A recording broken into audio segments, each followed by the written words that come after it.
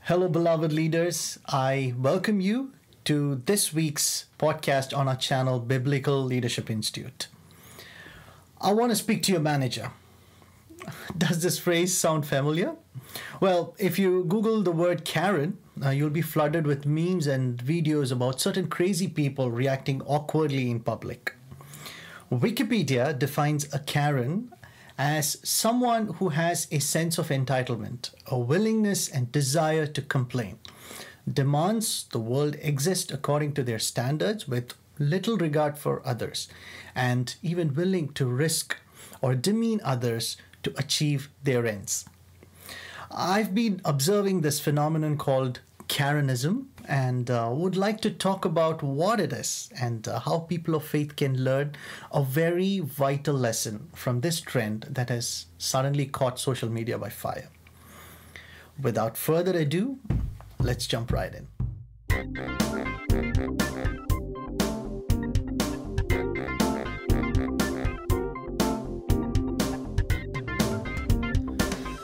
Before I proceed with my thoughts, I would like you to watch this video snippet, an experiment to prove social normalization, since this is key to our discussion today. We set up a hidden camera experiment to see if this woman would stand up at the sound of this tone, simply because everyone else is. You might be thinking you'd never go along with this. Or would you?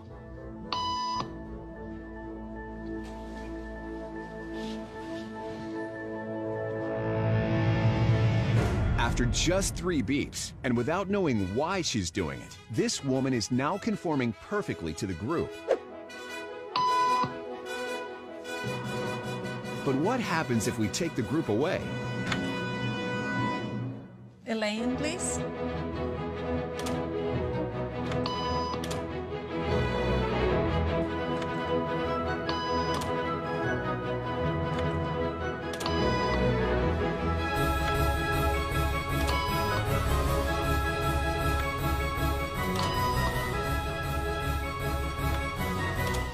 Okay, now she's alone. The crowd is gone and nobody is watching her, except our hidden cameras. What do you think she'll do?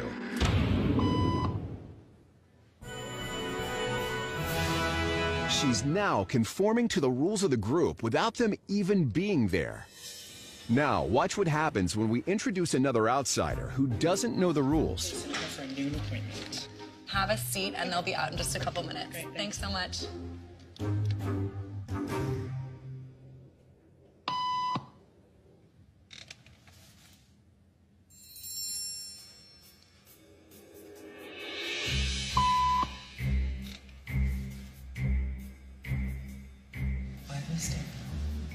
Everybody was doing it, so I thought I was supposed to. Think she'll teach the new guy what to do?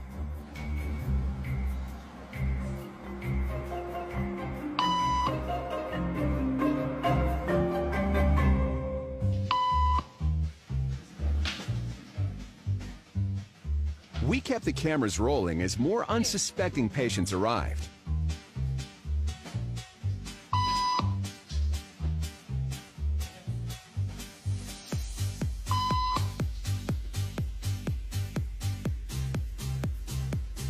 And slowly but surely, what began as a random rule for this woman has now become the social norm for everyone in this waiting room. If you're not familiar with the word social normalization, as you heard and witnessed in the video, it is something that we do because everyone does it and has not bothered to know why everyone is doing it, but continue doing it. It is also referred to as mob mentality sometimes. Mariah Allen, author and expert on issues concerning pornography, in her speech at TED said this: "What we see often is what we get used to." She was referring to how pornography has successfully normalized sexual abuse by dehumanizing women. If you watch the full speech, I'll provide the link in the description. She talks about how certain men believe it's okay to abuse women Because the women in porn show a positive response to aggression like slapping, strangling, and verbal abuse. I believe this is the crux of today's problem. You can sell an idea or even a perspective, however harmful it may be, by constantly seeing and talking about it on social media, TV, movies, magazines, etc. Elections are won, bad laws are passed, good practices are shunned and rejected, all by the simple human psychological character. See often to make it the norm. But why am I talking about social normalization when the topic is about Karens? Well, we live in a world where sensitivities are high. Gender profiling, racial profiling, etc. are touchy topics, and people get very offended when they witness these. We have produced so many self-proclaimed social media judges who define what is right and who is right, and have somehow inherited the right to criticize or appreciate whoever they want to. These are the ones who are especially precariously dicey on issues like profiling and explode on the internet. But for some strange reason, the entire world, including the aforementioned social media judges, believe it's perfectly okay to name profile someone as Karen and destroy their character, forgetting the fact that Karen is a common name, and demeaning the name can result in demeaning those that named Karen also. There have been so many instances of people bearing that name facing the brunt of mockery, insult, and hatred. How is it possible to accredit a name to a particular character? How is it even fair? I personally know so many Karens in my life, and by Karen I mean their name, and all of them are absolute sweethearts, and definitely do not fit the definition of Karen according to the prevailing public perception. Saying this, please do not think I'm in support of the selfish people who refuse to wear masks or that speak with a sense of entitlement, racial slurs, etc. No. I'm only worried about the double standards that people have when it comes to choosing what is right and what is wrong. If you say a particular gender is synonymous with a particular job, character, or weakness, people go frenzy and term you sexist or chauvinistic. If you assume a particular race to something, people rage at you, terming you are racist or xenophobic, etc. But hear this, it's perfectly okay to refer to someone as Karen and derail their character, and still worse, judge them and abuse them. So the secret that we all fail to realize is that we are victims of social normalization. We are driven to imagine certain things are right, even though they may be ridiculous, and on the other hand, believe certain things are wrong, even if they may have a history of being beneficial to mankind. The prophet Isaiah lamented about it back in those days. Isaiah 5:20, "Woe to those who call evil good and good evil, who put darkness for light and light for darkness, who put bitter for sweet and sweet for bitter." If you had listened to my podcast on leaving my Christian faith, where I spoke about how when it comes to smoking, alcoholism, and drugs, only the bright side is talked about. And while when we talk about God, religion, and morals, there is a sense of hatred because only the dark side is constantly being highlighted.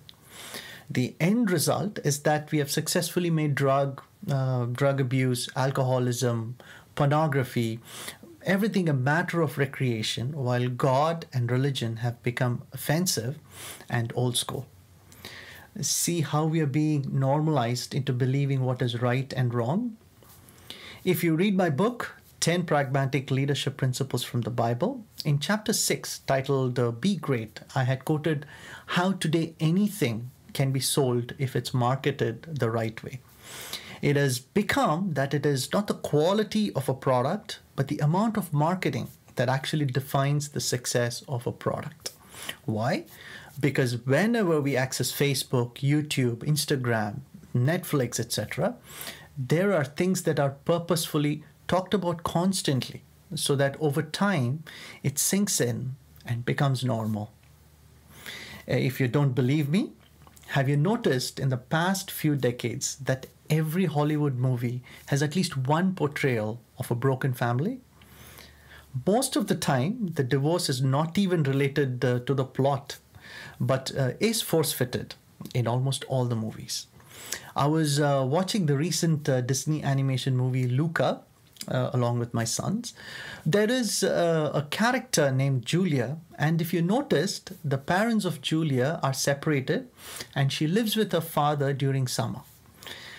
I was wondering, why is it even necessary to show them as separated, even though it wasn't in any way related to the story?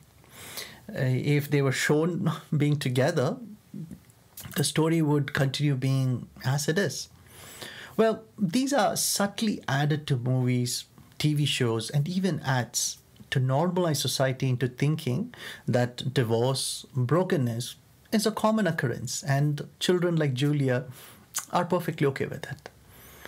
Julia is portrayed as an outgoing and charming girl who does not seem to have any problems with the separation of their parents. Remember Mariah Allen's quote on pornography and dehumanization of women? What we see often is what we get used to.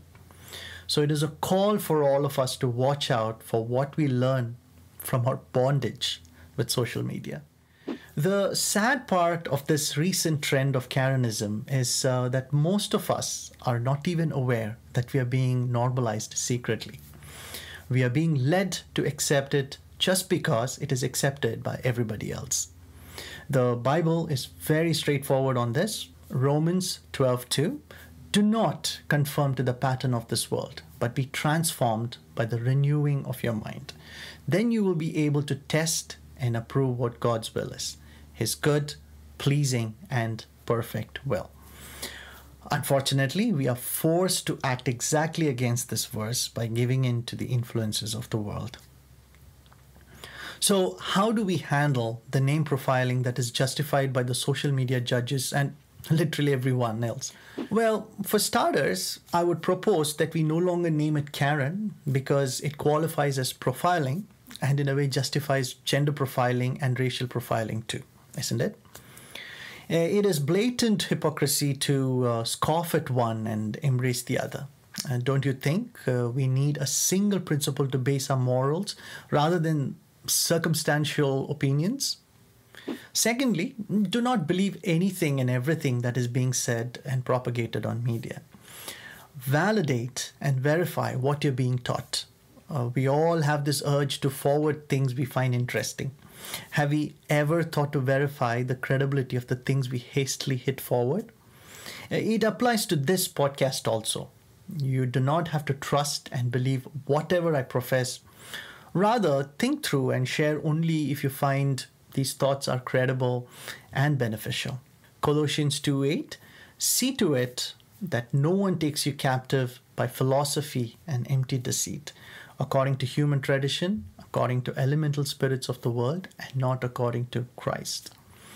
Colossians 3:2, set your minds on things that are above, and not on things that are on earth.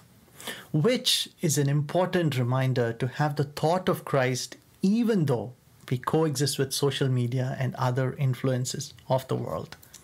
Thirdly, it's okay to be against the general perception. Whenever I counsel young people, I've noticed that many openly accept that they are not okay with some of the common perceptions in their colleges or universities. But fearing the backlash and animosity, they outwardly pretend to accept it. Yes, in today's world, there are things we cannot disagree, or else you'll be stared at as a bigot or a fanatic. You cannot or should not have another opinion about certain things other than what is commonly held as good and okay. Sadly, it is somewhat relevant to religion too. Sometimes believers are shunned and reprimanded for having a different perception as opposed to common belief. Proverbs 14:15, the simple believe anything, but the prudent give thought to their steps. So it's absolutely okay to question anything and seek clarity, or sometimes stand on what you believe is true without being scared of being judged. I would encourage you to use the comment section to state some of the things you believe are being impressed on you, which you have a different opinion about. In summary, 2 Timothy chapter 4, verses 3 to 4. For the time will come when people will not put up with sound doctrine. Instead, to suit their own desires, they will gather around them a great number of teachers to say what their itching ears want to hear. They will turn their ears away from the truth and turn aside to myths. So, dear fellow believers, watch out for what you watch.